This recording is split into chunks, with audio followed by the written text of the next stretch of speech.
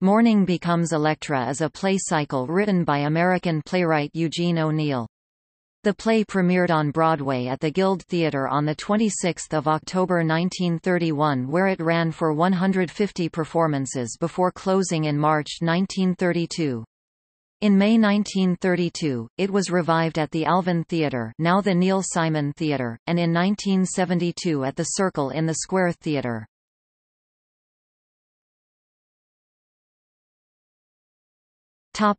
Characters and background. Main characters: Brigadier General Ezra Mannon, Christine Mannon, his wife; Lavinia Mannon, their daughter; Orrin Mannon, their son, First Lieutenant of Infantry; Captain Adam Brandt, of the Clipper Flying Trades; Captain Peter Niles, Orrin's friend, from the U.S. Artillery; Hazel Niles, his sister; Seth Beckwith, the old Gardiner chorus of townsfolk. Various chorus members appear in different scenes. Amos Ames, a middle-aged carpenter; Louisa Ames, Amos's wife; Minnie, Louisa's cousin; the Chantyman; Josiah Borden, manager of the shipping company; Emma, his wife; Everett Hills, D.D. of the First Congregational Church; his wife; Dr. Joseph Blake, a family physician; Ira Mackle, an old farmer; Joe Silva, a Portuguese fishing captain; Adam Small, a little old clerk in a hardware store. The story is a retelling of the Orestia by Aeschylus. The characters parallel characters from the ancient Greek play. For example, Agamemnon from the Orestia becomes General Ezra Mannon. Clytemnestra becomes Christine, Orestes becomes Orrin, Electra becomes Lavinia, Aegisthus becomes Adam Brandt, etc. As a Greek tragedy made modern, the play features murder, adultery, incestuous love and revenge, and even a group of townspeople who function as a kind of Greek chorus.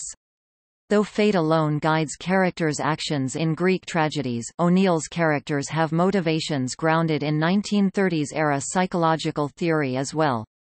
The play can easily be read from a Freudian perspective, paying attention to various characters' Oedipus complexes and Electra complexes. Mourning Becomes Electra is divided into 3 plays with themes that correspond to the Orestia trilogy. Much like Aeschylus' plays Agamemnon, The Libation Bearers and the Eumenides, these 3 plays by O'Neill are titled Homecoming, The Hunted, and The Haunted. However, these plays are normally not produced individually, but only as part of the larger trilogy. Each of these plays contains 4 to 5 acts, with only the first act of The Haunted being divided into actual scenes, and so Mourning Becomes Electra is extraordinarily lengthy for a drama. In production, it is often cut down. Also, because of the large cast size, it is not performed as often as some of O'Neill's other major plays.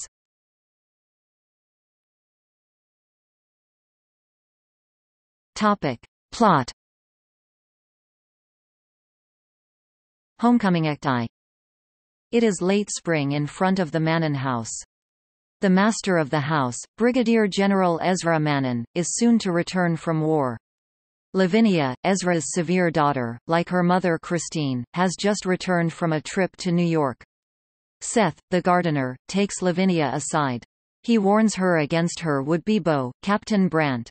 Before Seth can continue, however, Lavinia's friend Peter and his sister Hazel arrive. Lavinia stiffens. If Peter is proposing marriage to her again, he must realize that she cannot marry anyone because father needs her. Lavinia asks Seth to resume his story. Seth asks Lavinia if she has noticed that Brandt resembles members of the Mannon family. Seth believes that Brandt is the child of David Mannon, Ezra's brother. Not in the play, and Marie Brantome, a Canuck nurse, a couple expelled from the house for fear of public disgrace. Suddenly Brandt himself enters from the drive. Calculatingly, Lavinia derides the memory of Brandt's mother. Brandt explodes and reveals his heritage. He tells her Lavinia's grandfather, Ezra's father, also loved the Canuck nurse, and so jealously cast Ezra's brother out of the family. Brandt has sworn vengeance. Act 2. A moment later, Lavinia appears inside her father's study. Christine enters indignantly, wondering why Lavinia has summoned her. Lavinia reveals that she followed her to New York and saw her kissing Adam Brandt. She accuses her mother of adultery.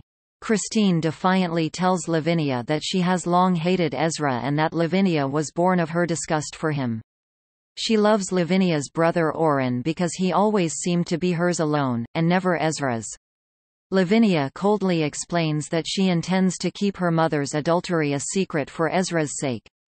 Christine must only promise to never see Brandt again. Laughingly, Christine accuses her daughter of wanting Brandt for herself. She claims that Lavinia has always schemed to steal her place. However, Christine agrees to Lavinia's terms. Later, Christine proposes to Adam Brandt that they poison Ezra and attribute his death to his heart trouble. Act 3. 1 week later, Lavinia stands stiffly at the top of the front stairs with Christine. Suddenly Ezra Manon enters and stops stiffly before his house. Lavinia rushes forward and embraces him. Once she and her husband are alone, Christine assures him that he has nothing to suspect with regard to Brandt. Ezra impulsively kisses her hand. The war has made him realize that they must overcome the wall between them. Calculatingly, Christine assures him that all is well. They kiss. Act 4. Toward daybreak in Ezra's bedroom, Christine slips out from the bed. Manon, waking, bitterly rebukes her. He knows the house is no longer his, and that Christine awaits his death to be free. He sees through her. Christine deliberately taunts that she has indeed become Brandt's mistress. Manon rises in fury, threatening her murder, and then falls back in agony, clutching his heart and begging for his medicine. Christine retrieves a box from her room and gives him poison instead of medicine. After taking the poison, Manon realizes her treachery and calls out to Lavinia for help. Lavinia rushes into the room. With his dying breath, Ezra indicts his wife. "She's guilty. Not medicine." He gasps and then dies. Her strength gone, Christine collapses in a faint, and Lavinia falls to her knees in anguish. The Huntedacti. Peter, Lavinia, and Oren arrive at the house. Oren disappointedly complains of his mother's absence. He jealously asks Lavinia about what she wrote him regarding Christine and Brandt. Lavinia warns him against believing Christine's lies. Suddenly Christine hurries out, reproaching Peter for leaving Oren alone. Mother and son embrace jubilantly. Act 2. Oren asks his mother about Brandt. Christine explains that Lavinia has gone mad and begun to accuse her of the impossible. Oren sits at Christine's feet and recounts his wonderful dreams about the two of them in the South Sea Islands. The islands represented everything the war was not: peace, warmth, and security, or Christine herself. Lavinia reappears in the room and coldly calls Oren to view their father's body. Act 3. In the study, Oren tells Lavinia that Christine has already warned him of her madness. Calculatingly, Lavinia insists that Oren certainly cannot let their mother's paramour escape. She convinces Oren of their mother's treachery, and proposes that they watch Christine until she goes to meet Brandt herself. Oren agrees. Act 4. The night after Ezra's funeral, Brandt's clipper ship appears at a wharf in East Boston. Christine sneaks out to meet Brandt on the deck, and they retire to the cabin to speak in private. Lavinia and an enraged Oren, who followed their mother from the house, listen from the deck. Brandt and Christine decide to flee east and seek out their blessed islands. Fearing the hour, they painfully bid each other farewell. When Brandt returns, Oren shoots him and ransacks the room to make it seem that Brandt has been robbed. Act 5. The following night, Christine paces the drive before the Manon house. Oren and Lavinia appear, revealing that they killed Brandt. Christine collapses. Oren kneels beside her pleadingly, promising that he will make her happy, that they can leave Lavinia at home and go abroad together. Lavinia orders Oren into the house. He obeys. Christine glares at her daughter with savage hatred and marches into the house. Lavinia determinedly turns her back on the house, standing like a sentinel. A shot is heard from Ezra's study. Lavinia stammers, "It is justice." The Haunted Acti, Scene 1. A year later, Lavinia and Orin return from their trip east. Lavinia's body has lost its military stiffness and she resembles her mother perfectly. Orin has grown dreadfully thin and bears the statue-like attitude of his father. Act 1, Scene 2. In the sitting room, Orin grimly remarks that Lavinia has stolen Christine's soul. Death has set her free to become her. Peter enters from the rear and gasps, thinking he has seen Christine's ghost. Lavinia approaches him eagerly. Orin jealously mocks his sister's warmth toward Peter, accusing her of becoming a true romantic during their time in the islands. Act 2. A month later, Orin is working intently at a manuscript in the Manon study. Lavinia enters, and with forced casualness, she asks him what he is doing. Orin insists that they must atone for Mother's death. As the last male Manon, he has written a history of the family crimes, from Abe's onward. He then observes snidely that Lavinia is the most interesting criminal of all. She only became pretty like their mother on Brant's Islands, with the natives staring at her with desire. When Orin angrily accuses her of sleeping with one of them, Lavinia assumes Christine's taunting voice. Reacting like Ezra, Orin grasps his sister's throat, threatening her murder. It becomes apparent that Orin has taken father's place and Lavinia has taken mother's. Act 3. A moment later, the scene switches to Hazel and Peter in the sitting room. Orin enters, insisting that he see Hazel alone. He gives her a sealed envelope, warning her to keep it safely away from Lavinia. She should only open it a if something happens to him or b if Lavinia tries to marry Peter. Lavinia enters from the hall. Hazel tries to keep Orin's envelope hidden behind her back, but Lavinia rushes to Orin, beseeching him to make her surrender it. Orin complies, after Lavinia admits she loves him, and agrees to do whatever he wants. Orin then tells Hazel goodbye forever and tells her to leave. Orin then tells his sister she can never see Peter again. A distorted look of desire comes into his face and he tells her he loves her. Lavinia stares at him in horror, saying, "For God's sake. No. You're insane. You can't mean." Lavinia wishes his death. Startled, Orin realizes that his death would be another act of justice. He thinks Christine is speaking through Lavinia. Peter appears in the doorway in the midst of the argument. Unnaturally casual, Orin remarks that he was about to go clean his pistol and exits. Lavinia throws herself into Peter's arms.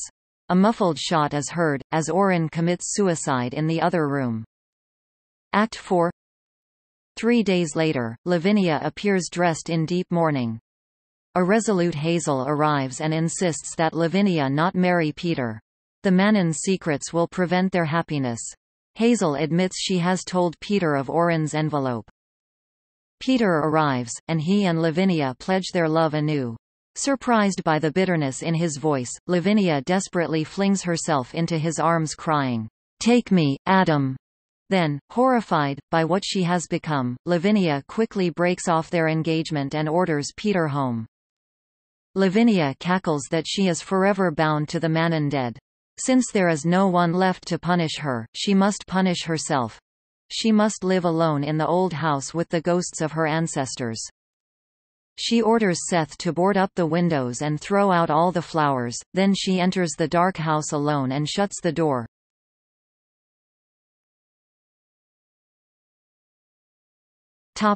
Adaptations. In 1947 the play was adapted for film by Dudley Nichols, starring Rosalind Russell, Michael Redgrave, Raymond Massey, Katina Paxino, Leo Gen and Kirk Douglas. It was nominated for Academy Awards for Best Actor in a Leading Role Michael Redgrave and Best Actress in a Leading Role Rosalind Russell. In 1967, the Metropolitan Opera gave the world premiere of an operatic version, composed by Marvin David Levy to the libretto of William Henry Butler. Both film and opera retain O'Neill's title. In 1978, a 5-hour television miniseries was produced for and shown on PBS, which starred Bruce Davison, Roberta Maxwell and Joan Hackett. It was well received by the critics, Joan Hackett in particular being highly praised for her portrayal of Christine.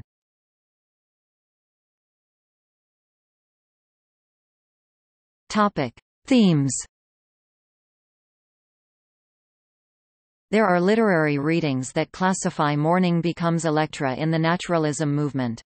This is based on O'Neill's focus on violent emotional states of men to emphasize the subconscious and inner spiritual forces as well as man's inability to escape the cyclical pattern and outcomes of human action.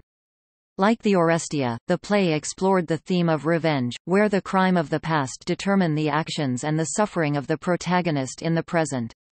For this theme, some observers note that O'Neill's approach is more similar to William Shakespeare's outlook in Hamlet than Aeschylus in Orestia. O'Neill also differed with Aeschylus on the theme of fate and the role of the gods in the lives of men. In Orestia, as was the case in the classical Greek tragedies, the divine is part of the environmental forces that humans cannot control but determine their fate.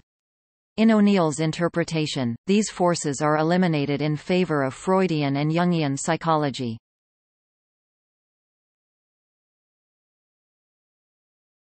Topic: Awards and nominations. Awards 2004 Laurence Olivier Award for Best Revival.